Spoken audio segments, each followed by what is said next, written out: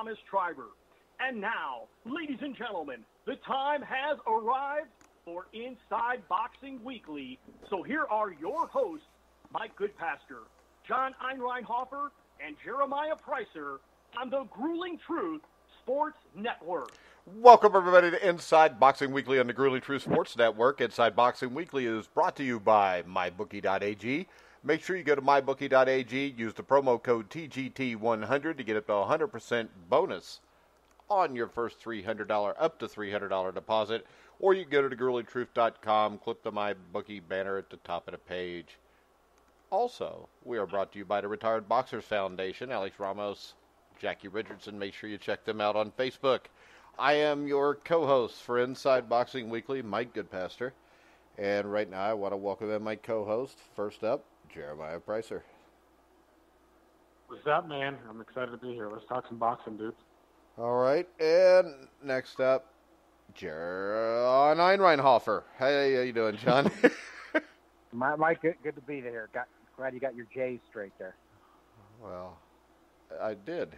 After a while and after constant thought. Canelo fought Jacobs. What do you think? I mean, the decision, we all said that Jacobs couldn't win a decision, John, and we were right, but Canelo deserved to win the fight. I thought the fight was closer to what it needed to be. There was a lot of really close rounds. I wish Canelo would have done a little bit more to make this a more decisive win. But overall, I think there's no doubt, unless you're an idiot, Canelo won the fight. Surprisingly, kind of see it the same way, Mike. I thought, Canelo, pretty close rounds, I agree. But, I thought Canelo pretty much controlled everything in the first half. And it wasn't that he wasn't in control in the second half, but I agree with you, actually. Didn't quite did some of that Canelo stuff he does once in a while, even as good as he is. He's not a ferocious finisher by any means, and didn't step it up to that type of level. Almost let Jacobs get back into it, but then to me he was still able to close it strong enough. But wasn't any really decisive action there. I think Canelo validated that. Him and Golovkin can have the two best chins out there because we know Jacobs can punch. And, I thought Jacobs fought in a similar fashion to the Golovkin fight. Canelo was able to use his head movement to get close and not just stay on the outside. But he had a couple of moments here and there where he laid back a little bit. And that's that part where you just don't see him stepping up forward, really trying to, get somebody out of there unless he's really pressed. And, I thought Canelo clearly won it. Wasn't a bad fight, but wasn't anything that we're going to be talking about for years. Which makes it a bad fight, John, because we need something to talk about for years because we don't get it very often. And well, I agree. We do need that. And the thing that stares out to me, Jeremiah, is still this. Whether it's Floyd Mayweather, Canelo Alvarez, Danny Jacobs, it seems like most guys today are just in this to do just enough to win the fight. Yeah. I mean, I pretty much said the same thing not long ago on social media. It's just one of those things, man. It's like these guys, they know they're collecting a big check, and they can just, kind of like you said, they can put it on cruise control and do just enough to win or lose. But you don't really see that fire there, It's like we're talking about this. I mean, tons of people were talking about this, beforehand. And some people thought Danny Jacobs was talented enough to beat Canelo Alvarez, and I still think that might be the case. I mean, he's got good hand speed. He's got big power. He just doesn't move his hands enough. And, John, to your credit, you called that on our weekly show, before the fight even happened. You're like, hey, I noticed that he doesn't move his hands that much, and it might, could turn out to hurt him. And it's become a recurring theme now. It's just one of those things like he's very good, but he's not quite good enough to beat the very best in the division. And I don't think moving up to 168 is really going to, change that. And my concern was why he threw away $1 million, blowing through the weight check, only to not use the weight as an advantage. All right. I mean, he was clearly the bigger guy. He really, I mean, there were, after about the first 6 rounds, I mean, even sporadically there, he would press Canelo, he would let his hands go a little bit. But again, it's in spurts. He's not consistent with his work. He seemed unsure of himself, and that's really to Canelo's credit because his head movement was so damn good. I mean, he's just a really hard guy to catch cleanly. I mean, even in that big shot where he landed that, I think from the southpaw position where he landed that big left hand that a lot of us were raving about initially. If you watch the replay, Canelo's pretty good at taking some of the steam off that stuff, but it was just a disappointing effort from Jacobs mostly because we all knew that Jacobs had to go out there and get it, but he didn't. I mean, even at distance, his jab was just ineffective. So, it turned out to be a bad performance. I don't want to say a bad performance. I mean, it's not like Jacobs just came and, laid down or anything, but again, he just didn't go out and get it. He wasn't impressive.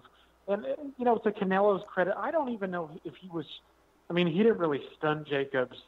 So, I don't know. He just didn't seem like he really needed to push on the gas either. And it sucked to see these guys go 12 rounds. I mean, you'd like to see him a little back and forth there and see some exchanges. But, Canelo just kind of is what he is. He boxed like John said he might, before the fight happened. And I don't know, man. It just wasn't that impressive. I can't say it was a bad fight, though. I mean, they are two highly skilled guys. And it's always nice to see guys who are in the top 5 at least go at it. And I thought maybe there was, an argument that Jacobs was the second best middleweight in the world, based on his performance over Golovkin. But now I just think that he's clearly third. Even now, I'd still wonder what he'd be like against a guy like Saunders or even Charlo, or Hurd. So it's becoming a loaded division, but it was all right.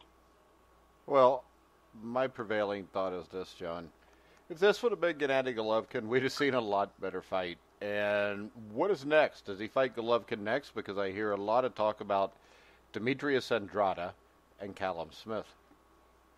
Well, you guys might be surprised at this, but even though I would still pick Canelo in a third fight, I thought there were some, even despite Golovkin's age, I thought there were some things in this fight that he could feel good about that I might not have thought going in, where I think even at his age, I think the third fight, I still pick Canelo, but I think it's going to maybe be more competitive than I thought it would be.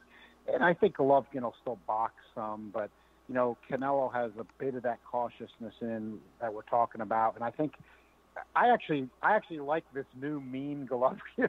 I thought it was actually amusing after the fight when Golovkin now in Russian is saying, these guys didn't impress me. This was a dull fight.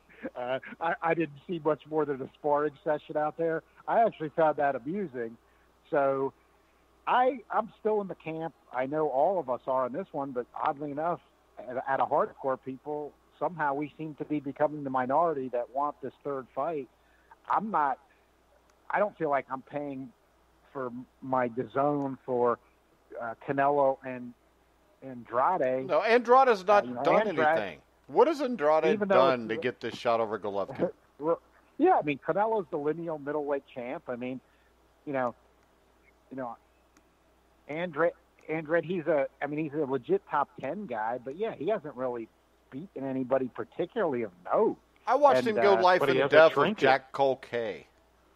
Yeah, I don't need, if the zone's offering this yearly pass, I know we're in boxing and I knew I might not get it, but I'm as a yearly pass subscriber now saying I want Canelo Triple G3 in my yearly pass in the fall. And if I don't get it, I'm not going to be happy with it. So, and I think it does come down to that because they don't have that much to offer, frankly. So they should get that. I think there were signs from what we saw Saturday night. It might be, I still pick Canelo clearly, but I think it might be more, and obviously the first two fights were razor close. I mean, hey, John, real quick, how about this? I think I want to see it again because I think Triple G is going to be even less. But the thing about Triple G is he will force Canelo to fight. Canelo, the funny thing is Canelo is almost the opposite of most fighters. Yeah, when Canelo gets pressed by a guy he thinks might hurt him is when he gets more ferocious. So, that's something that is right. Golovkin can hurt you. So, I mean, even though Canelo's got a great chin, Golovkin's got a great chin. So, yeah, Canelo's going to have to fight in that sense. I want to see it again. I don't know where people are coming from. I really don't. So I want to see it again. I think that would be horrible for DAZN if we don't get it again. I mean, I don't think, again, interpretations of it, and I think people are changing the target. The DAZN numbers, were not good. 600,000 concurrent U.S. streams for Canelo Jacobs, which I'm saying this because it wasn't anybody on this show that said it, but on Twitter, other social media, people saying it was preposterous to think that Beterbiev would beat that on ESPN. Well, guess what? Beterbiev peaked at 625,000, and DAZN peaked with concurrent streams. In other words, that means they're counting two streams that could have been coming from the same house at 600,000. So, yeah, it was razor close, but they actually got beaten by Beterbiev against Kalajic. So don't tell me that that's what they were looking for with all this hype. I don't think anybody can honestly in their heart believe that. I'm just making a comment. I'm sure they were looking for it. I think they're happy with that. Yeah, I mean, this is Andrade, Callum Smith. Neither one excite me. They excite me more than Rocky Fielding. But if you can give me, to me, the two best middleweights in the world, no matter who you think's one or who you think's two, the top two are still Canelo and Triple G. Am I wrong here, Jeremiah? No. Again, I think Jacobs made that clear. I mean, he's just a guy who doesn't do quite enough. And it's unfortunate, man, because I really do think he has the talent to potentially beat anybody. I mean, like I said, he's got good hand speed. He's got good size. He's got real good power. He just doesn't put it away. He doesn't put it together well enough. Again, he just doesn't move his hands. But speaking of moving his hands, this whole, Golovkin now working with Jonathan Banks thing, I mean, it was kind of out of left field for all of us. We were like, well, who on the West Coast would be a good style fit here? A lot of us were like, oh, well, Robert Garcia makes some sense. I mean, he's a good teacher of the jab, and, he deals with a lot of aggressors, so that would make some sense. And there were a few other names tossed around too, and then he picks Jonathan Banks. And, I thought Jonathan Banks did just about nothing in Vladimir Klitschko's corner. And so, again, it seems a bit confusing. But one thing, to my point, that I heard Jonathan Banks say was that he wants to see Gennady Golovkin move his hands more. And I was like, okay, well, at least he's got that right. I mean, if there's something against Canelo Alvarez would like to see more in Golovkin, it's moving his hands. I mean, he was, very consistent with his jab. He always is. In fact, I think he threw over 800 punches in the rematch, which statistically is good. It is a high output for a middleweight, but by and large, a lot of those are jabs, right? I mean, he's all the dead space. He's just keeping his left hand moving. And if he wants to win, which I'm in the camp with you guys, I don't think he's going to win. And, but he's got to move his hands more. His power shots. I think he's a bit faded. His timing isn't as good as he was. Canelo can do that to you because his defense is so good. You get unsure of yourself, right? So you don't know what quite to do. You're constantly guessing. But just throwing is sometimes good enough. You know what I mean? And I think John said something that was interesting too, and I want to touch on that. And of course, it ties in all this, where I know I talked to you off air, Mike. Thinking maybe Golovkin gets stopped in the third fight. I mean, he's a real tough guy, but he's on the plus side of 37 now. He's had almost 400 fights in his career total. And again, I was kind of leaning towards maybe a stoppage for Not Canelo. after seeing this, though. What? Yeah, after seeing that, I think Golovkin can do enough to, it'll be a close fight again. No, that's where I've made the change. That's where I've made the change too. Is I going in, I would have thought just what you thought, Jeremiah, that Canelo will pick it up in the third fight, got a real good chance to stop him. I didn't see that Saturday night from Canelo, and that to me at least opens the door for Golovkin a tiny bit. Well, how about this? Yeah, I completely. Oscar De La Hoya says he's interested in matching Canelo Alvarez with Errol Spence. I think he's full of shit. Yeah, what do you guys think? Well, believe it or not, it doesn't fit. right now with the promotional things, but I'll tell you what, when he said it, and then I started thinking about it over a couple more days, and, you know, Oscar will just start saying stuff, but I mean, like, there might be something where he's really thinking it. Like, and I think it's this. We didn't know the DAZN, and again, I'm gonna hold firm to this because it's what I believe. You know, you can try to put rosy spins on it all you want, but reality is reality. Oscar might have had wind of those numbers or what they were going to be before we just got them a couple hours ago. And, you know, look, as big of a star as Canelo is, if he keeps getting seen in the U.S. by those small numbers of people, you know, you can get by with it one time or on a pay-per-view when you're charging $100, but he can't afford, even Canelo Alvarez can't afford in the U.S. a bunch of DAZN outings. Like you said, Mike, if he fights Callum Smith next or Andre, now we know how low those fights are going to draw on DAZN. So here's what I'm thinking. Errol Spence is going to fight Sean Porter and Fox on August 3rd. He just had a successful pay-per-view. He's already been seen by 6.3 million after the U.S. Olympic basketball. They're putting it on regular Fox, correct? Yes. Oh, that right there is huge. Right. So you're talking millions are going to see him. All of a sudden, if you're Oscar De La Hoya and Canelo, which I understand that the zone money's not guaranteed, which means I don't know exactly what the contract reads, but you got to think that there's some sort of ouch there. He might say after a while, hey, we're hooking up with Errol Spence. We're going to make him come up and wait and take the chance, and we're going to get ourselves a big pay-per-view here. Which, I mean, I thought it was the first day. I thought, well, this is just Oscar nonsense. Then I started thinking, but he's talked Kovalev too, and I just think that maybe he's looking at it like we are. I mean, they got Golovkin again, and then Callum Smith, Andre. Those aren't drawing any numbers, and the other guys would be worse. You know, if it's not the people we're talking about. So I don't know where it goes.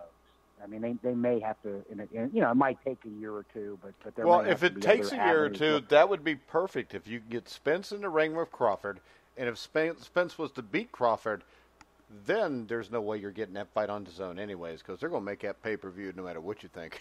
Right. Well, you're right. Well, you might not get that, but what you might get is, I think you're going to get Spence Porter in August, and then you're going to get Spence against the winner of Thurman Pacquiao. But then maybe you might get Crawford skipped, and he goes to Canelo. I mean, just a thought. Yeah. Well, I think if you did that, Jeremiah, and you went Porter, Thurman, or Pacquiao, and then next September fought Crawford, Spence winning those 3 fights would make him a megastar. Oh yeah, and it makes sense. When I said I think Oscar's talking shit, I'm talking about in the immediate future. Me too. I think Andrade, Golovkin, Smith, I think those are closer on the radar than Spence is. And I think if Spence is smart, he's probably playing the same game. I mean, we all recognize, and we've talked about this a number of times on the show already, that it seems like he's getting Porter and then the winner of Pacquiao Thurman. You know, we all said that's probably the plan. And it would only make sense if afterwards he tried to get Crawford, soon after that, because we already know he's going to be a big sell once he beats both of these guys. Porter and Thurman and Pacquiao have all been seen by a lot of people, and to eventually, let's say, like you said, he beats Crawford, and then not long after he fights Canelo Alvarez. That makes a lot of sense. I mean, that's going to do big money. Even if Spence loses, in a close fight against Crawford, again, you might have a demand for a rematch or something. But as young as Thurman and Spence are, as young as Canelo and Spence are, I wouldn't be surprised to see that within the next 2-3 years. That would make some sense. And I wouldn't mind seeing it because Spence has been he's a big welterweight anyway, so he can move up and adjust to the class in little time, in my opinion. All right, next up, what do we got this weekend? I'm sure we got some classic fights. We forgot Beterbiev. What was you guys' take on Beterbiev, Jeremiah? Well, to be honest with you, I didn't see all that fight. I did see the stoppage, and I saw snippets. On the way there. And it looked like Beterbiev looked pretty damn sharp. And I know we had John Stolian, who was in Beterbiev's corner. Beterbiev, he looked sharp, man. He didn't seem to have as many glaring holes as he had in the past. Of course, that could be, because of his opponent, Kalajic. He chose to box. And surprisingly, he chose to mix it up with Beterbiev on a number of occasions, but he just seemed like he was a little outgunned. His technique wasn't that good, so he was constantly being beat to the punch by Beterbiev. And the stoppage itself, I thought, was a little early. Kalajic looked like he was on his way out, but I don't know. I just thought it was a little premature. He didn't look like he was in that serious of trouble. So again, it was a good performance by Beterbiev, and I now I'm looking forward to him, fighting one of the big dogs. And we talked to John Scully on air, and he thinks that Sergey Kovalev is going to be next. That's a fight I can look forward to. I really like that one. And hopefully that happens later that year, so we can, salvage what we've got left of this thing. John? Beterbiev looked good. He did what he does when he looks good, which is he's got boxing skill and he's got amateur pedigree. But when he thinks he's too much of a slick boxer, is when he tends to lay back too much and let somebody hang around that shouldn't, and he doesn't look as good. He wasn't doing that Saturday night, and I've seen him like that before, like when he fought Campillo on NBC when PBC was first getting started. I mean, that I've said it before. I'll say it again because I saw it again Saturday night. When he comes forward and he's really coming after you, and then he's using his skills in that way with the power he's got, he throws some combinations like Tyson. I mean. The power in both hands. In other words, where he's throwing in a combination and all the shots are big. And that's what he was doing Saturday night against Kalajic. And I thought the stoppage could have been a little quick. I don't think the result was going to be any different. But, I saw that stoppage in the Anthony Young, Saddam Ali stoppage on the Canelo card. And I don't think either result was going to be different. But if we're going to be getting fights stopped that quick, I mean, I don't want anybody getting permanently injured, but this is professional boxing, and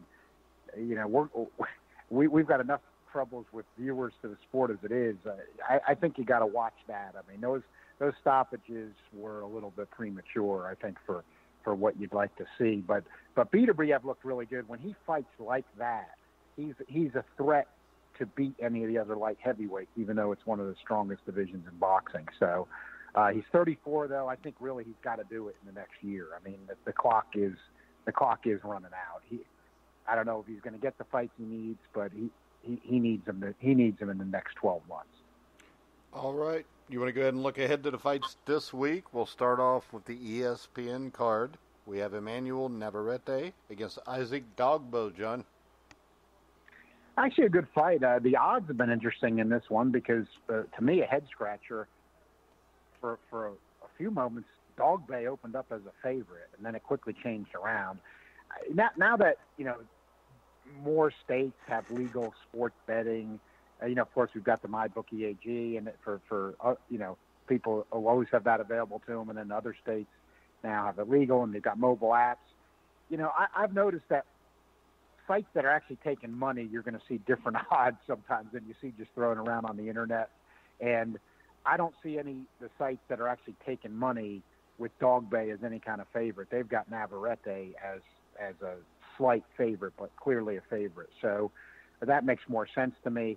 I kind of, when I'm seeing a fight for a second time, you got to think, could somebody adjust? How did the first fight play out? One of the tests I've been using in recent years that has been pretty good is, did something turn in the second half of the first fight that could carry over to the next fight where maybe you would get a different result? That was not the case in this Navarrete-Dogbo fight. I thought Navarrete was about to stop Dogbo at the end of the first fight. And he was just beating him up in the whole second half of it. So what I'm saying is I saw no trending in the first fight. Like, for example, in a Kovalev-Ward 1, you saw, even though I thought Kovalev won that fight, you saw Ward take over the whole second half of the fight. So you saw something that might happen the next time around, and it did. I didn't see anything Dogbo was doing in the first fight or that he could adjust that's going to turn it around. I think Navarrete's 5'7", Dogbo's 5'2". You got to work yourself inside like a Joe Frazier when you got that kind of size disadvantage, even at 122 pounds. And there's just not many guys today that can do that. Dogbay is good as a pressure fighter, but I don't think he can do it against Navarrete, what I saw in the first fight. Might be close for a while, but I just think Navarrete is going to get the same result this time. All right, Jeremiah. I agree. I mean, it just seems like Navarrete has his number. I mean, it's, he seemed pretty confident in there. He was using his size well. Dogbay looked, discouraged pretty quickly, And I think, just like John said, I mean, I don't see any stylistic adjustments that Dogbay can make. I mean, he is a damn good fighter, and funny enough, a lot of people, favored him. I mean, he was kind of seen as, this was just one of those fights, kind of I don't want to say a stay busy fight. I mean, it was seen as a good fight, but, nothing that he shouldn't be able to overcome. And then he got dominated, in my opinion. I mean, it's just one of those fights like, he used his size, and Dogbay just didn't look like he could be slick enough to work his way inside if he needed to. I mean, he was just getting outboxed from the outside. He was trying to do what he can there, and he looked to be in kind of survival mode until the final gong sounded. So I think Navarrete gets him. I think he stops him this time. I think he does much of what he did the first time, but with more confidence and lands harder shots and gets him out of there. I would say in the mid rounds. All right, we got Miguel Berchelt against Francisco Vargas, Jeremiah. Yeah. Now this is Vargas to me looks shot. He's not looked good. He seems like one of those guys who his body really doesn't take well to beatings, and he just faded quickly. I mean, remember some of the fights he was in beforehand. Before he got beat by Berchelt. This is a rematch, right? I'm not mistaken here. Yes. Yeah, I mean, he got beat up in the first fight by Berchelt. Technically, Vargas is still ranked in the top 10, 130. I mean, he's not a bad fighter, but there just hasn't been much going on in the weight class. Even the top dogs like Berchelt and Gervonta Davis haven't really been fighting elite-level opposition. And this just feels like an unnecessary rematch to me. I mean, I would have much rather seen, Gervonta Davis and, Miguel Berchelt go at it. This just seems unnecessary. Again, I saw what happened in the first fight. Vargas does not have the stuff to beat him this time. In fact, Berchelt is probably better, and Vargas is probably worse than, what they were in the first fight. So I see a quick stoppage. I'm not saying a round or two, but I just don't see this going very far. All right, John? Yeah, I'm terming this one, of course, boxing's a pretty brutal sport, as we know. I can't help but term this one as an action massacre because I'm going to watch it because I think there's going to be some action as long as it goes, which I'm with Jeremiah. I don't think it will maybe be very long. I think Berchelt was giving him a beating the first fight, and I thought he could have stopped him a lot easier and earlier. And I'm with Jeremiah all the way. I think Vargas is completely shot. And I think one of the reasons is, he takes the beatings, but unlike a lot of Mexican fighters, which were used to coming up younger and early, Vargas was an amateur for a while, in Mexico, and he didn't really kind of crack into the top 10 legit top 10 radar screen. So he was at a relatively advanced age for a 130 pounder. So, he got that all action style where he takes beatings along the way too. We remember the Miura fight, which was a great fight, which really got battered all over the place before he had to get off the canvas to win. And he's had a lot of fights like that. I think he's totally shot like Jeremiah does. I don't think this fight does need to happen. Vargas has got the right to make his own decision, but I don't think this is a good idea, this fight. But because of the action factor of it, Berchelt is a huge favorite, which he should be. I think some people who just don't think or are looking at this fight wrong. This is just a massacre, but there'll be action as long as it lasts. But I see a beating in store for Vargas, and hopefully he doesn't get hurt. All right, and John, I know you like the Fox card. You think it's the best one of the weekend, which doesn't take much to do. We'll start off with Matt Korobov versus Emmanuel Aleem. Yeah, Mike, I actually think when you consider that the two best bouts on this card, the two featured bouts, involve 154 and 160-pound guys, which is a good all-around blend of skills and power, weight. I think you can make an argument going in that, and again, I'm with you, it's not saying much at all this year, but this might even, when you take a two-fight card, we've sunk to the point where this, to me, is arguably the best two-fight card of the year so far, arguably.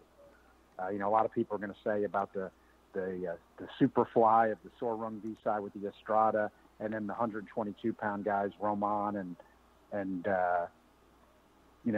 Daniel Roman and Doheny. But, those, again, reality's reality. With what that right there like tells you how bad this year has been, John. Right. That's lower weights, and those fights were good, but I think this can be better. To me, Jarrett Hurd's one of the most underrated guys in boxing at this point.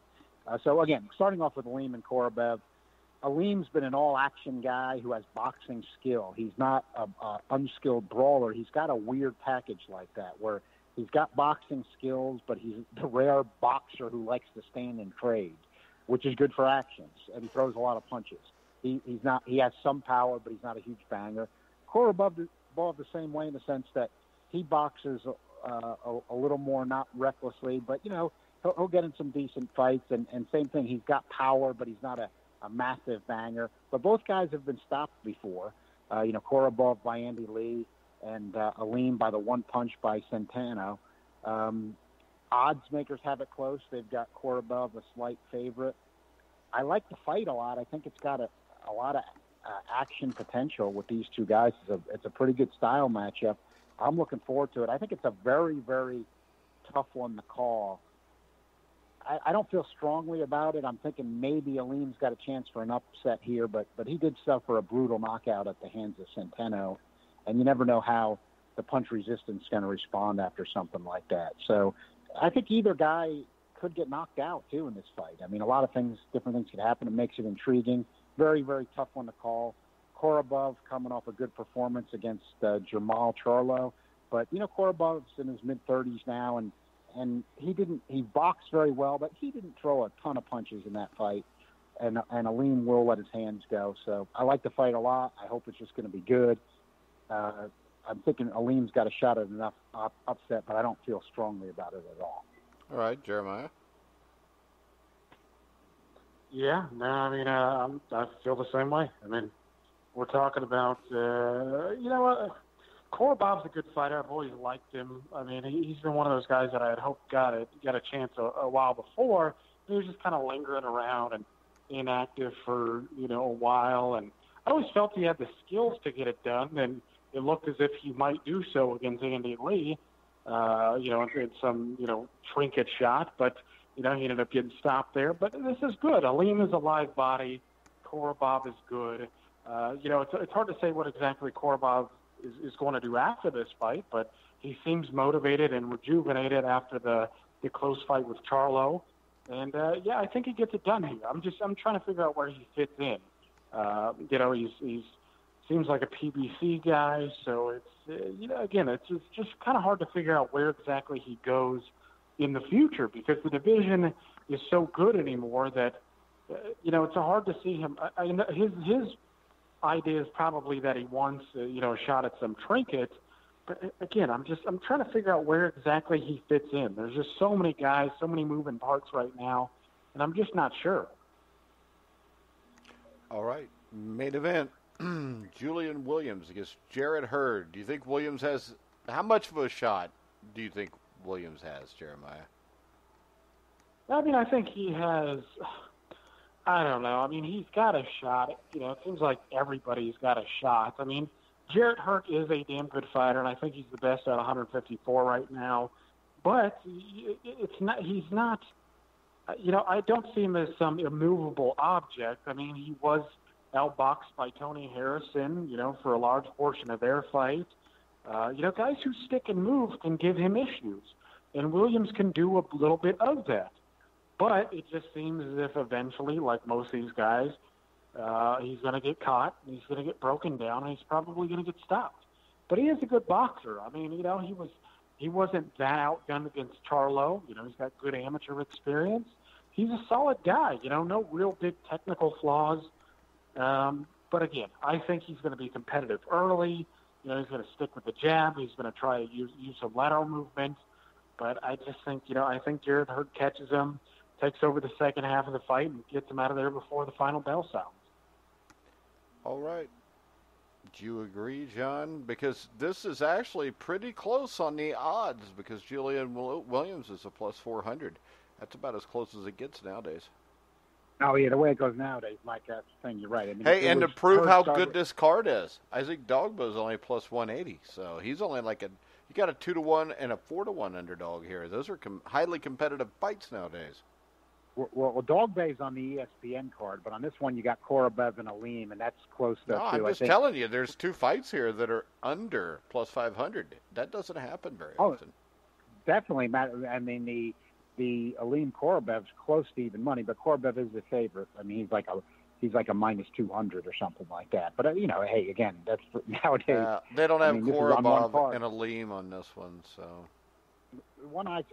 Some of them have them up there. The ones that does have them up there, they got them like a Beterbiev, like a minus 200 or something. Yeah, minus 200. So it's close. But yeah, Hurd and Williams. I mean, it's tightened up a little. There is some money going on to Williams. You know, I think Jarrett Hurd is a threat, and this includes what I saw even Saturday night. Even though Canelo showed a lot of good things, and he's going to be tough to beat for anyone, I think Hurd's a threat to beat anybody at 154 or 160 right now. I think what makes this fight intriguing, it wouldn't be as intriguing, but the one thing that still adds some intrigue to this fight is Julian Williams looks so good against Nate Gallimore, and Nate Gallimore had been on a roll.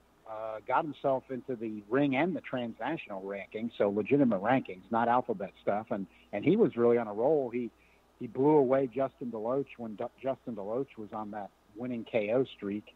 And he had some other good fights. He was punching hard, and Williams made him look like an amateur. I mean, he just made him look like a guy that didn't know how to fight, and just beat him up, basically. Barely went the distance. So that's the thing I'm saying. Well, I wouldn't be giving Julian Williams any shot, but he had that performance against Gallimore, who's a strong guy. But I don't think he can do it against Hurd. I just think Hurd can do too many things. But Julian Williams will box and let his hands go. So I think while it lasts, it should be pretty entertaining because Jarrett Hurd will come after you. And I think he'll come after Williams. And, you know, it's going to be interesting really to see can Hurd get him out of there earlier or in a fashion that Jermall Charlo did.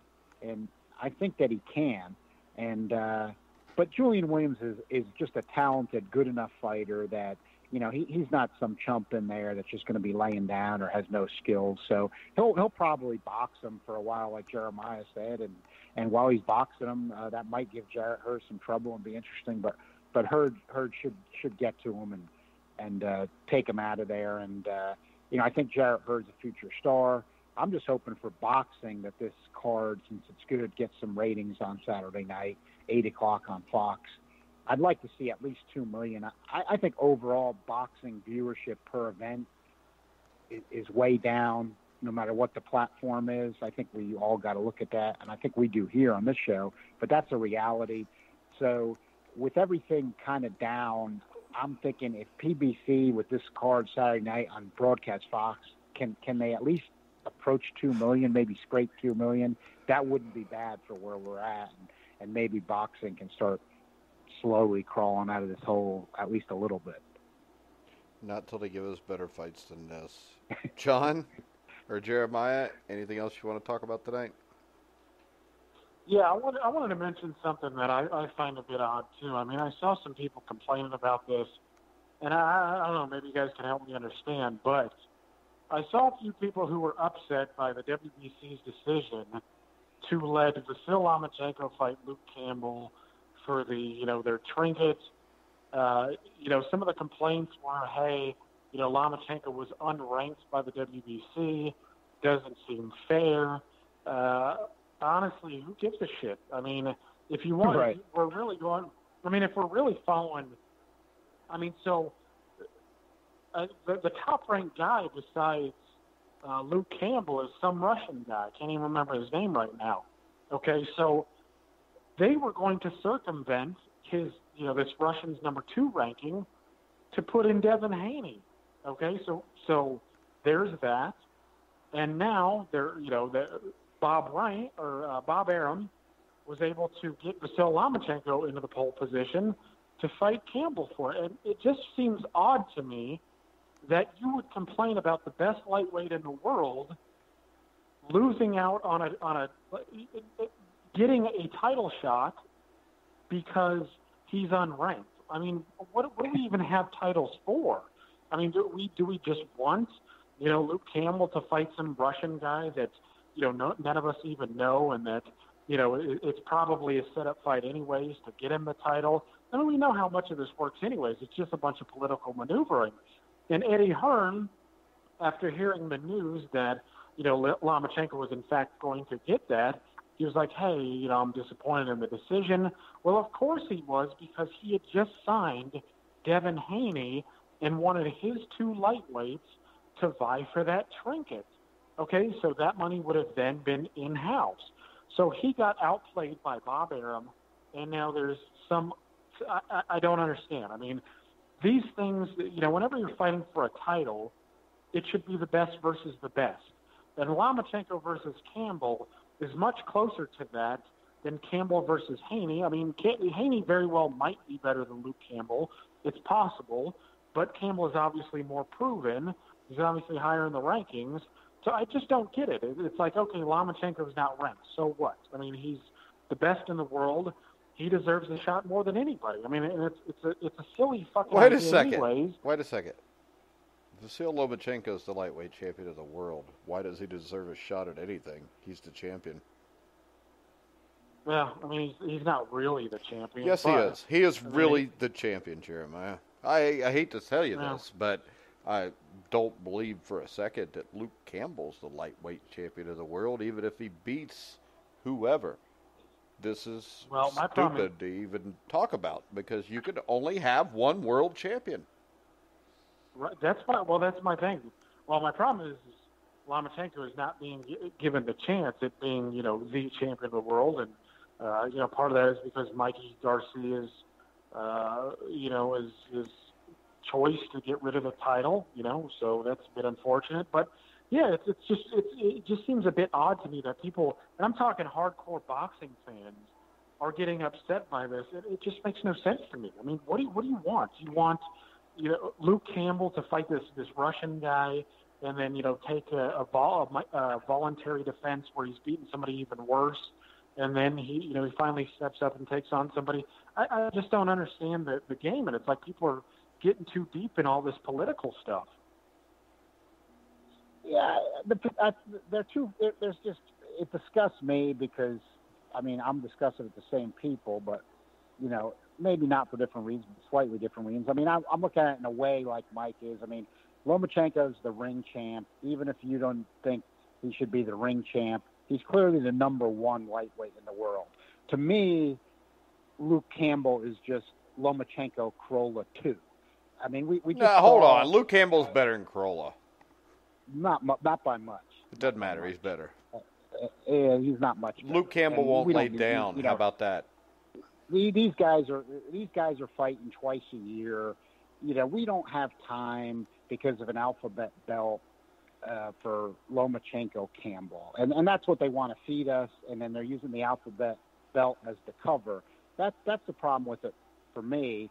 But I'm with Jeremiah that it's these same fans and like who, if let's say then it wasn't Lomachenko Campbell, it was Campbell Haney or something, and this is what you're getting at, Mike, would think that Campbell was some kind of a world title holder, if he won that fight. It's ridiculous with Lomachenko out there. So, it's just silly. It's people focused on the wrong things. What we need more is focusing on something like, Lomachenko's the number 1 lightweight in the world right now. I would even say most intriguing because, to me, if you're trying to split hairs between a Luke Campbell and a Teofimo Lopez, Luke Campbell can't punch, okay? So that makes it even less intriguing because I want somebody in with Lomachenko that Lomachenko's got to worry about getting hit by. even though he's a great defensive fighter. Even a Richard Comey gives me that. I don't get that from a Luke Campbell. I don't want to see that fight. That fight has no intrigue for me. It's basically a replay of the I would be thing. fine with Comey and Lomachenko. I would too, because Comey's strong. He's going to come forward, and he's got some pop. Teofimo Lopez has got speed, talent, and pop. Those fights give me some intrigue. We know this is not happening with the promotional stuff, but if Gervonta Davis was up at lightweight, that's got intrigue for me. But even with the easier to make fights, Comey and Lopez, there's more intrigue out there. I don't want the rest of the year wasted for Lomachenko on Luke Campbell and his year is going to be Luke Campbell and Krolla. That's the problem with boxing. As good as even Lomachenko is, that's the problem with boxing right there. His 2019 is going to be Krolla and Luke Campbell. Come on. Yeah. But unfortunately, fans are fine with that. Because now it seems like more and more, when you look on social media, that it's more important to be one of 4 champions than it is to be one champion. Right. The alphabet belt, they can't get beyond it. Yeah, that's the leverage Demetrius Andrade has, right? I mean, Alvarez is talking about being, quote unquote undisputed. He wants all 4 trinkets. Listen, Andrade is a damn good fighter. I'm not going to deny that. He's a legitimate top 10 guy. The problem, however, is we already know what's going to happen. And Andrade has he's hinted at this himself. He's just go to Boxing Scene. He's like, well, I'm gonna keep my jab in Alvarez's face all night. Well, yeah, that's exactly what you're going to do. You're going to try to stick and move the whole damn time. Right. You're going to give us a dud. And to be honest with you, I don't find Andrade as impressive as I found Erislandy Lara. I think Lara is clearly the superior operator. I mean, at this point, I don't think there's much to choose between them, and Lara's clearly past it, Andrade has done nothing to deserve an opportunity. No. Well, yeah. Again, like you said, it's just a stupid alphabet trinket. They're using as leverage, and like John said, think of who he won the alphabet. Think of who he won the alphabet trinket from. Yeah, who was that? Like Arkov or something like that? That Akakov guy who is on this level does not fight very well. Yeah, exactly. I mean, so I would much rather see a Billy Joe Saunders fight against Canelo Alvarez than Demetrius Andrade, and that's what they should be focusing on. But this is, like you guys said, it's a lot of hand waving. I mean, when's the last time Billy Joe Saunders fought? He's fighting some Hofer coming up. He's fighting Shifat, but who has he fought last?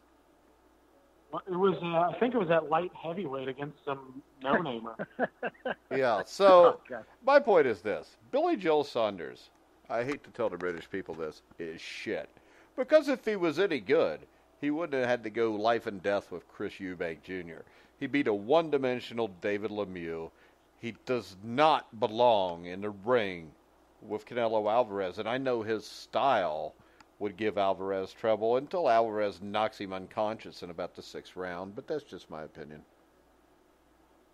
Yeah, I think you're being a little hard on him. No, he's soft. He's a little bitch. He doesn't fight. He spends most of his time snorting cocaine. You're not going to tell... Canelo, the only illegal substance he did was to make him a better fighter, not a worse one. Yeah, he's not driving around the UK, making fun of hookers and stuff. He actually seems like that's he's doing kind of my point. Bit, Billy Joe Saunders, to me, is not a guy I take seriously. Well, I just don't. Because he doesn't take himself seriously. Exactly. So why should I take seriously him fighting Canelo Alvarez? I don't think Canelo Alvarez is an all-time great fighter, but I think he's one of the top 2 or 3 fighters there is today. And I watched him go life and death with Gennady Golovkin. Billy Joe Saunders could not stand in front of Gennady Golovkin and even be in the fight after 6 or 7 rounds. I have issues with Canelo, the all-time great thing. I haven't seen too many all-time greats that weren't killers. He was a killer when he had to be, when he was forced to be against Golovkin.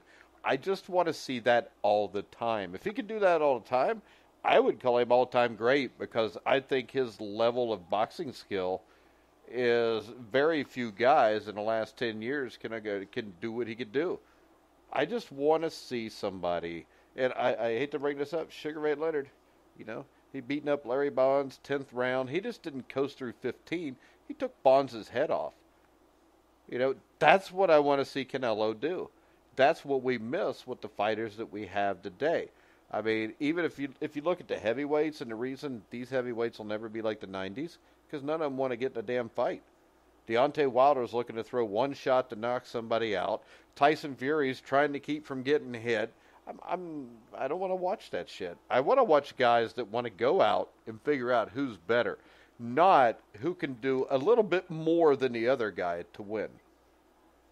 Yeah, it's like we talked about before, and I don't know if we mentioned this on air, but it's like you put Sugar Ray Leonard against Floyd Mayweather's competition at 147, and the difference is you think Sugar Ray Leonard's going 12 rounds with Carlos Baldomir. He ain't going 3 rounds with Carlos Baldomir. Yeah, I mean, you think Berto's seeing the final bell? Do you think Berto ain't seeing round 5? Robert Guerrero. I mean, come on, man. It's a different breed of fighter. I mean, and unfortunately, it is because these guys, they just have so much. This is why. I mean, remember when we talked to Abel Sanchez, Mike, and Abel said he doesn't even train American fighters because of their entitlement mentality. And you see it all the time. I mean, it plays out in the ring, and when you combine that with the amateur system, which teaches you to touch guys and then get away, it's just breeding fighters like this, and that's why we constantly got to deal with matchups like that. That's why he sticks to the Eastern European guys. It's like, well, they seem to take it seriously. They don't take it for granted. They're crossing an ocean to get here. But yeah, we're going to see a lot more of this stuff because of it. I'd much rather watch a Russian or a Chechnyan fight. I don't know. I think I got to disagree a bit in that the amateur was a problem, but they're starting to change some of the system. I see a crop of Americans now coming up that can punch, that have some skills, but they're actually not being brought along fast enough. That's what I see. I'm seeing some promise, but I'm just seeing guys getting put in with no hoper after no hoper and years going by, and move these guys. Let's go. I mean, make some fights. I mean, I don't know I don't even know what these promoters are waiting for at this point. It's always supposedly marinating. But the promoters are doing the same thing the fighters do when they're trying to do just enough to get by. The promoters are just trying to keep their cash cow going so they can keep making money off of him. And the fighters are trying to do just enough to get by. Everybody here is trying to do enough to get by. Nobody's trying to be great. Nobody's trying to break the bank, really. Because if you wanted to break the bank, Spence and Crawford could break the bank, especially next September. If you've got a Pacquiao or Thurman fight and a Porter fight on regular TV, I mean, that fight could break the bank. But they don't even want that. I think the viewership trending is not going in the right direction for all platforms right now. But I think I can see the handwriting on the wall. Some people might not like it. I don't mind it because I think if it works, there'll be some at least increased interest. And it's not going to be every fight the absolute best, but I think PBC is setting up for a last hurrah here where, in other words, you're going to have Thurman Pacquiao on pay-per-view July 20th. You're going to have Spence Porter for free. After Wilder, if he doesn't stumble against Brazil and takes him out, I think he'll be fighting Kanatsky and Ortiz in the rematch. And like it or not, one of those fights might be on Fox. Maybe one's a Showtime or a pay-per-view. His numbers are going to start accumulating in terms of viewers. Again, he's got to get by Brazil. And what I'm just kind of looking at is we'll see at the end of 2019 if all those fights happen, which I think those fights probably are going to happen. We'll see what the interest in the viewership is. And maybe it turns out I'm wrong. It's hopeless and it's not there. But this is going to be it to me because I just don't think the zone reaches enough people. I think Top Rank's ESPN fights just haven't been good enough, and then too many go to ESPN Plus, which just doesn't have the viewership. Showtime's numbers are down. I think that's just what we're dealing with. Yeah, I think we're screwed. I do. I mean, this is the way this has been going for the last decade, and it continues to get worse. And basically, the sad thing is on social media, about the only posts you see are, who's afraid, Deontay Wilder, Anthony Joshua, or Tyson Fury. And none of them are afraid. It's just they won't let them fight. They won't demand the fight. Right. It's all a big freaking joke. I mean, Spence and Crawford. Crawford's yelling to fight Spence because, let's face it, Spence has options. Crawford doesn't. Right. If this was the opposite way around, John, it would be Errol Spence screaming for a Crawford fight, and Crawford be, just hold on a minute. Right, and I agree. I'm beyond the blaming Wilder, Joshua, Fury part. I don't like it. I mean, I want. Yeah, I don't think it's really got anything to do with any of those three. No, it's just they're going to do what they're going to do on their separate tracks, and I don't think they're afraid of each other. Heck, Wilder and Fury fought already, and I don't think Joshua was afraid either. But they're not going to fight.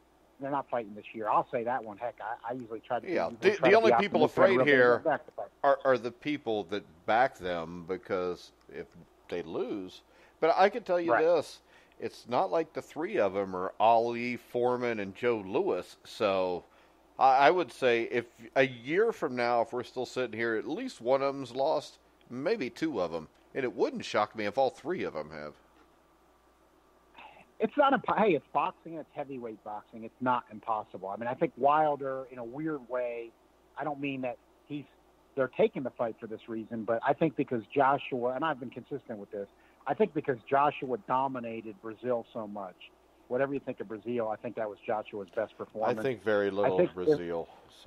And a lot of people do, but I'm just saying, I think that was, to me, was Joshua's best performance. I think if Wilder stumbles to this particular guy, it's a disaster. So, in other words, I think that there's a risk there that he really will mess himself up much worse than other situations. Like if he lost to Ortiz in a rematch, or Kanatsky, it's not good for him. But they can have a good rematch and make some money. Yeah, but I think this. I think as soon as Wilder loses, I think he's done.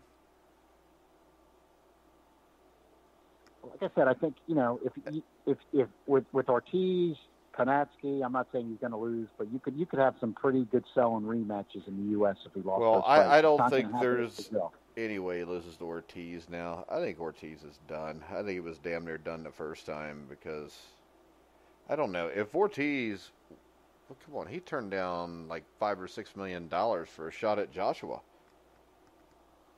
I know he's waiting for the Wilder fight, but I don't think it's a rumor, because I haven't heard anybody say anything less than $5 million from people that are in the know, and then he asked for $10 million. So he's waiting on the Wilder fight. Now, I think what that means is, it's pretty obvious. He thinks he has a better shot against Wilder than he does Joshua. Yeah, or who knows? They might be offering him for the Wilder fight. It might be a lot of money. I doubt it. Well, I don't know how you could offer him a lot of money. You can't offer him $10 million to fight Wilder. Well, you can, but you're going to lose your ass. But they do that all the time now anyway, so what the hell? Well, it depends on the sequence, though, because PBC, again, the numbers overall are down and starting to concern me. But let's say numbers even are mediocre, but think of how bad the other platforms are doing, like something like this. And this will be totally realistic. It doesn't mean it's going to happen, but it could happen. Let's say Wilder, and this is based on his recent trends, he does $1 million for Brazil on May 18th, so 1 million people see him on Showtime. Then let's say he fights Kanatsky on Fox. Kanatsky's going to fight Areola now on the Spence Porter card, so he's going to get seen by a lot of people. People are getting to know Wilder more and more. I mean, if Wilder and Kanatsky fight on Fox in the fall on the right night, they might get seen by a few million people. No. What night are they going to fight on in the fall? Well, that's the thing. They got to watch what football they're going on. Yeah, so, I mean, that could be a killer right there. And the other thing is this. I don't think beating a fat Polish guy is really going to inspire people. They just need to fight each other. I don't know that there's enough people left for Joshua Wilder and Fury to fight where they can make it any bigger. I mean, Dominic Breazeale, freaking Tom Schwartz, and Andy Ruiz. Well, yeah.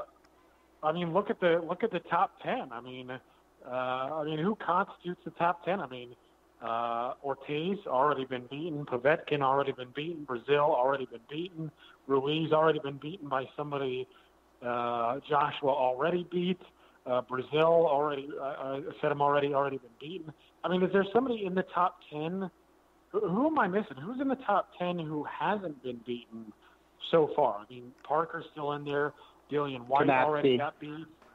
Konatsky. So it's like Konatsky is about the only guy in the top 10 who hasn't been beaten by one of these guys. I mean, Konatsky is the only guy I want to see fight one of these guys. Just because he hasn't been, I don't know yet. Well, I agree. Yeah, exactly. I agree. I'm makes with it you. interesting. I'm there with you too. But that's my problem. Is you look at the landscape and just about already, just all of these guys have pretty much lost already. I mean, unless you have, Oscar Rivas in your top 10, which I think is plausible given his performance over, his late stoppage over Jennings. He's a pretty good fighter. So maybe Rivas and maybe Konatsky. Maybe I'm missing somebody else, but those are about the only two names so far who haven't been beaten in the top 10. I mean, to me, that indicates that these guys should have already been getting it on. I mean, hey, what about Kubrat Pulev? Oh yeah, no, that's a good one. That's one. But Arab could argue that. Yeah. Jarrell Miller's only been beaten by drug tests so far, but drug tests are the only thing he's fought. So. Yeah. Well, yeah. Well, and I figure he's nobody's top 10 anymore because of that, anyways. But yeah, it's Kubrat Pulev.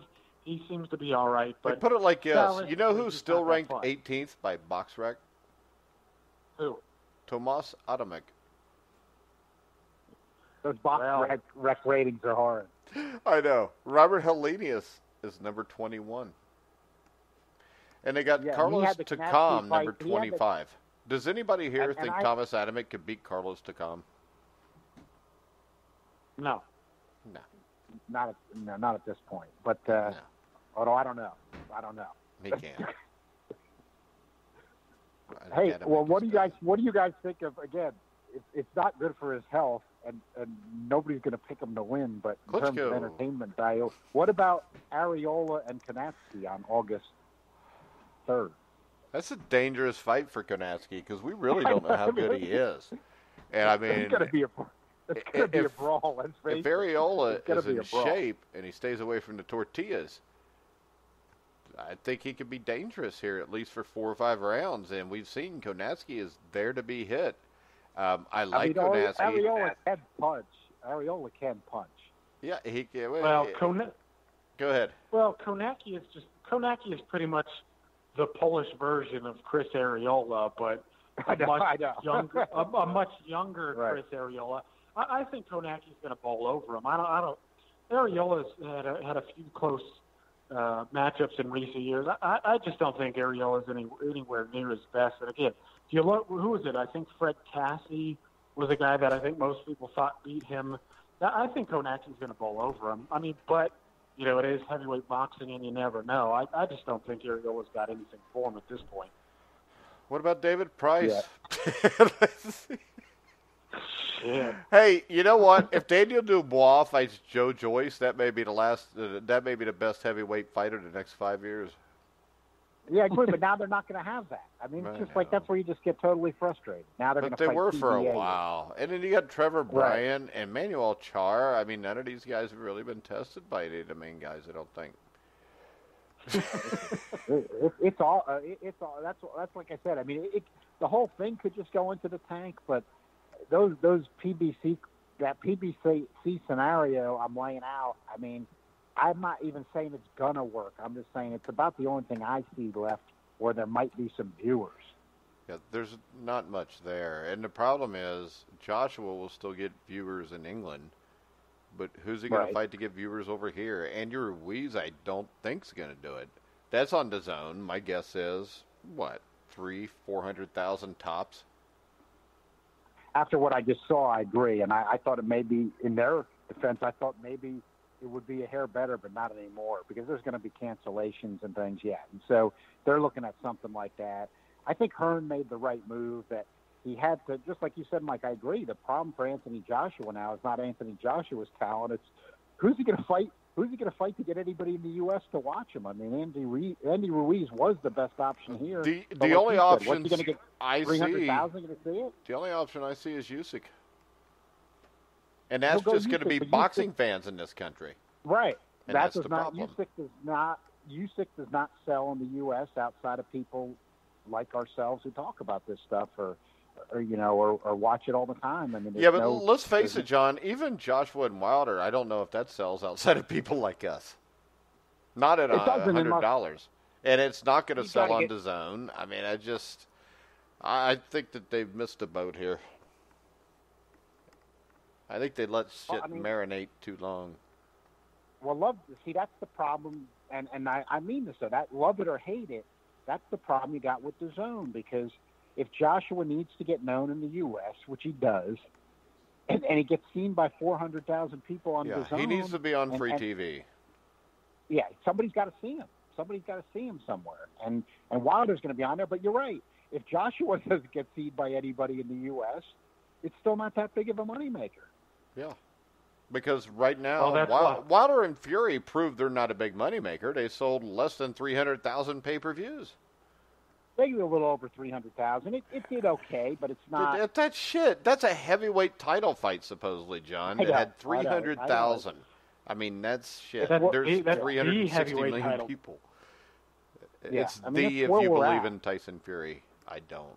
But the only thing I could see Joshua could do would be maybe fight Fury in Madison Square Garden. But the problem is, again, in the U.S., Joshua Fury doesn't. You need. Well, I think Fury sells as good as Deontay Wilder in the U.S. I don't think he does right now, but I think that's Aram's plan. Now, I think he does because Wilder doesn't sell. Wilder doesn't sell in Alabama. He's starting to. His TV numbers are starting to get good, Mike. I mean, they are. Dude, I'm sorry. A heavyweight champion getting 1 million people to watch him. From where I came from, that's not that many. Well, no. From of course, it's horrible if you go back into boxing history, but I mean, for where we're at today.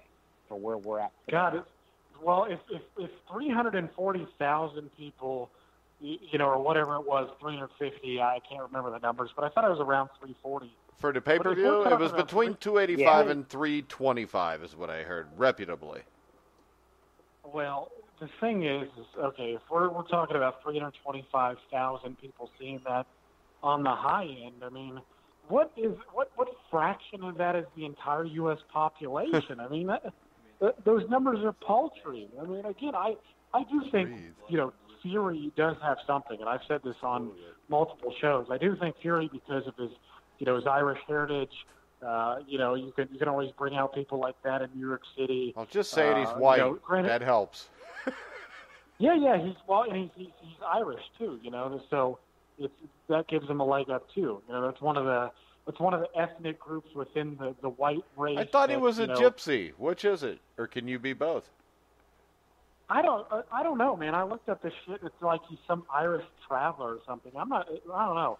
I mean, he just looks like an Irishman to me. So I don't know, how that gypsy crap would sell over here. But in New York City, you just say, hey, the dude's Irish, and he comes from a line of bare knuckle fighters, and I think you'll bring a number of people out. And if you put that in New York City, you're going to have a lot of Brits. Yeah, put a shamrock on his trunks, and you're good to go.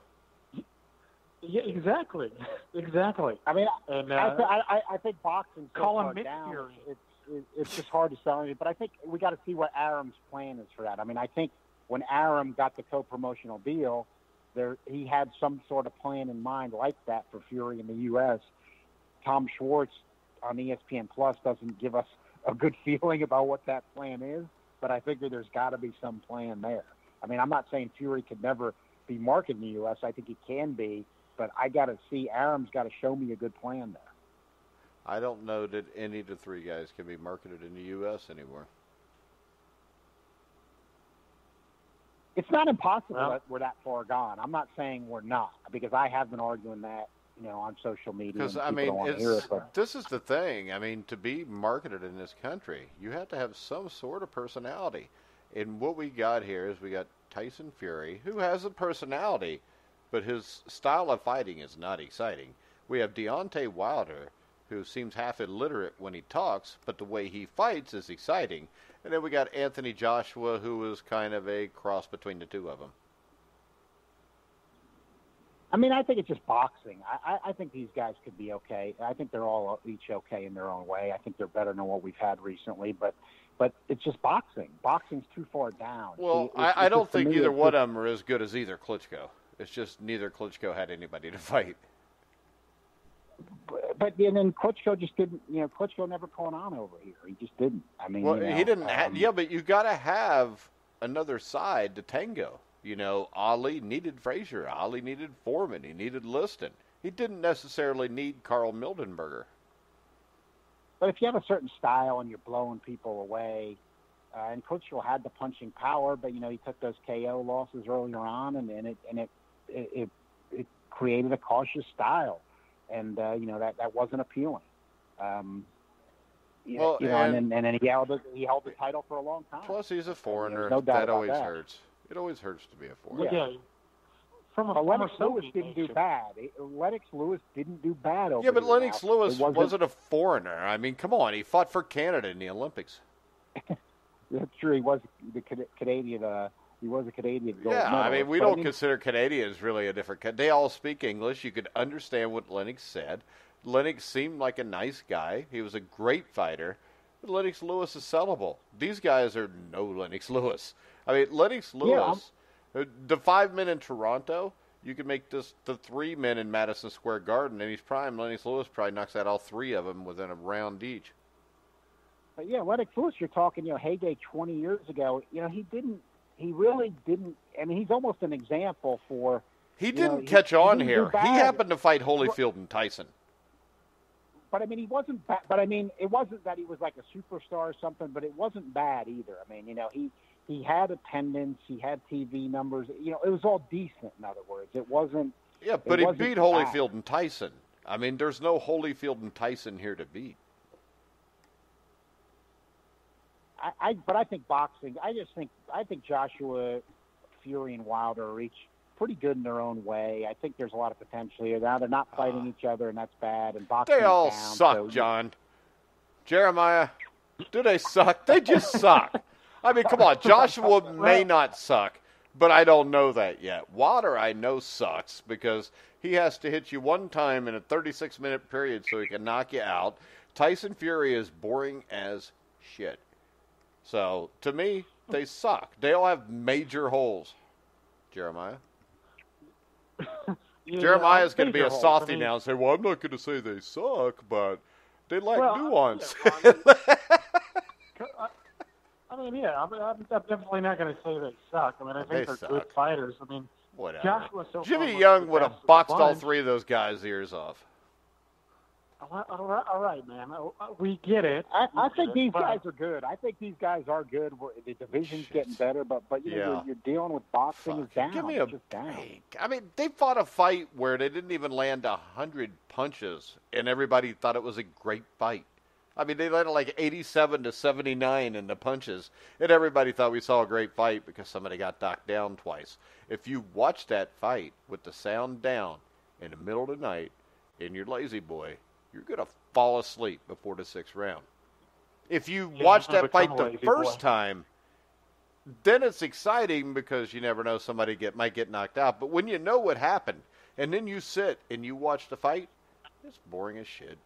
But I could still watch Foreman and Lyle, and that'd still get me jacked up. Yeah, I mean, we talked about this during the year. I mean, we've been doing the show so long. I thought Brazil versus Uguna was arguably better. I get, the event wasn't as big, but in terms of sustained. Oh, it was. They fought every round. That was a great fight. Yeah, well, yeah, there were ebbs and flows, and it just seemed to be swept under the rug because of it. But I mean, if that's fight of the year, I don't know. I don't think that's good for the vital signs of boxing either. Nah, Canelo and Golovkin was the fight of the year last year. That was 2 high-level dudes getting it on. in a close fight. Well, I'm talking about 2017 though. Well, But 2017. anyway, Klitschko and Wilder. Yeah. Or Fury or Joshua, whoever the hell it was. Yeah. You're like some guys. It doesn't make a shit to me. I don't care anymore. I feel about them the same way I do the jockey divisions. Well, but that's the thing, man. It's like if you have Tyson Fury, I get that his style is not that appealing, but if you got a big Irish guy like that, you should be able to do a lot with him in the U.S. But again, if you put him on an ESPN Plus app, it's like, ultimately, where does it go? I mean, yeah, you're doing a little brand building, but it's not much. Well, how about this? I don't buy that they're trying to build a brand. Trove. Because if they were building a brand, they would both be on network television. Or at least Tyson Fury would be on ESPN, regular ESPN, and they would throw Wilder on CBS. Yeah, no, I agree with you. Tyson Fury should at least be on ESPN, at least. But if you're Bob Arum, I mean, what are your options of putting him on free TV? I mean, I don't know how that stuff works. Is there a way he could, just buy a time slot? Top Rank, it was helpful. Bruce Trampler, who's actually with Top Rank, it came up on Twitter, and surprisingly, he answered when they were taking some heat. But it's something we needed to know. He says that Top Rank has no power as to whether the fight goes to ESPN or ESPN Plus. That in the contract, ESPN they don't. It's all up to and ESPN. Disney get to make that call, right? And that's obviously See, they don't No, care. but They my thing is- Jeremiah, I don't think they want to put it on network because you could buy time and put it on the network, share revenues. What the XFL is going to do with the new spring league next year, but they're just trying to get as many people to buy their freaking app as they can, and that's all they care about. Right, exactly. This is why, we've talked about it multiple times on this show. Don't assume that ESPN and DAZN have, the long-term health of the sport necessarily in their crosshairs. Because why are they putting Lomachenko and Crawford and some of these other big names on an app? Again, it's to build their subscriber base. ESPN already knows the deal. They've been dealing with boxing for many, many years, right? They know it's mismanaged. They know a lot of these guys are just looking out for their own wallets and pocketbooks and stuff.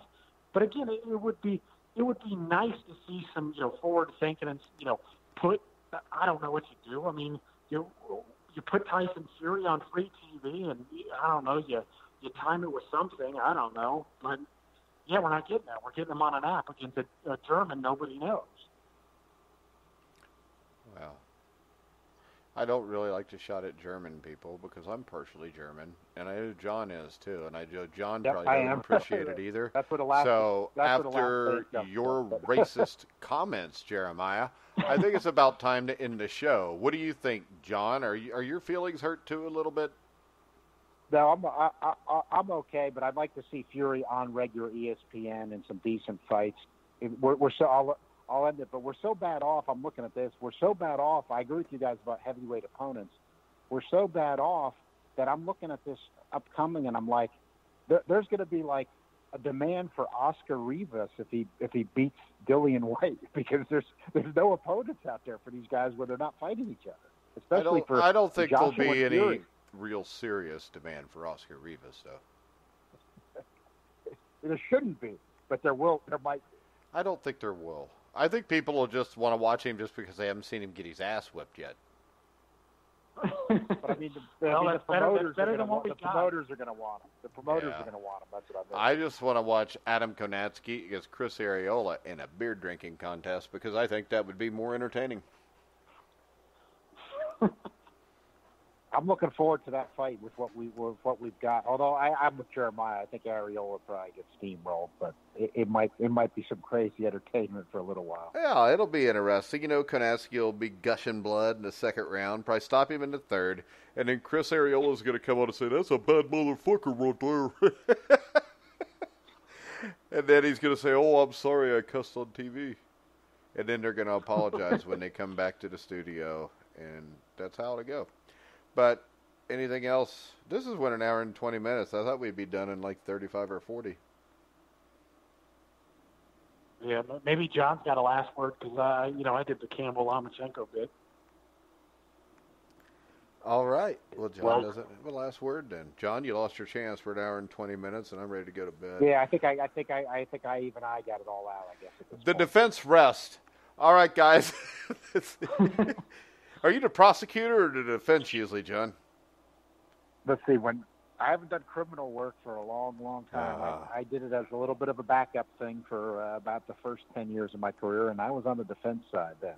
Okay, so you're not one of the real scumbags, probably, then. Okay, see, I told you, Jeremiah. John's all right. Yeah, we had our questions, but now it's I'm for the plaintiff. I can tell you that. I am 100% for the plaintiff. So that's on the civil side. All right. There's nothing civil about boxing, though. That's why John's here. All right, guys, we're going to wrap it up tomorrow at noon. You can hear me and Steve on Survive in Advance, where we'll talk about something. And then tomorrow, me and Bobby Sheridan will pick some stuff on the Sheridan Report. And then tomorrow night, me and Jeremiah will be back at 11 o'clock to tell you all about the impending pay-per-view beer drinking contest between Chris Arreola and Adam Konatsky. We will wrap this show up right now, and I want to remind everybody you can hear all of our shows on iHeartRadio, Spotify, iTunes, TuneIn, Spreaker, Stitcher, wherever you find sports podcasts, you'll find The Grueling Truth.